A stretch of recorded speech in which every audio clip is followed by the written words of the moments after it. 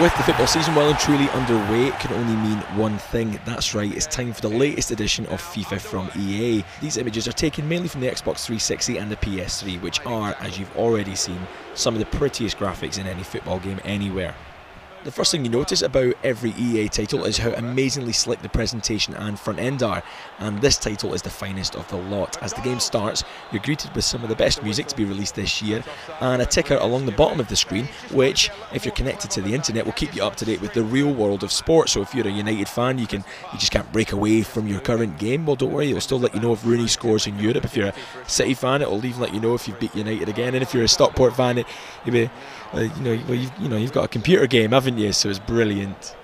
But it's once you step out onto the field that this incarnation really begins to shine. Not only do the players look amazing, and the commentary isn't half as annoying as we've come to expect, but the title plays amazingly fluid games of football. This isn't an arcade game though, it is a true simulation of football. Passes must be accurate, shots measured and tackles well timed. Any deviation from this often means you'll end up on the wrong end of an embarrassing scoreline.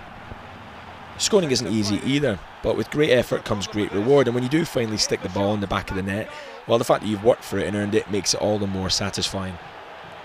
To be honest with you, we've barely scratched the surface of FIFA here. We haven't told you just how many different teams there are in the game, or the management or season mode. We've not even looked at the Be a Pro feature, which actually enables you to play in just one position on the pitch. Yes, you could be fullback Gary Neville for a whole 90 minutes. Live the dream! Don't smile though, just live the dream. Even the online side of things, especially the Xbox 360, is a benchmark for any online sports title. The way FIFA automatically updates transfers, should you wish, really is a stroke of genius. I really can't speak highly enough of this title and wouldn't hesitate to recommend it on any format. If you're after a new football game, then this is a cracker, and there's definitely enough new features to recommend it, even if you had last year's version, and that is indeed high praise. I think that both managers will argue the case that they could easily have been in the lead, and I would have to agree with that.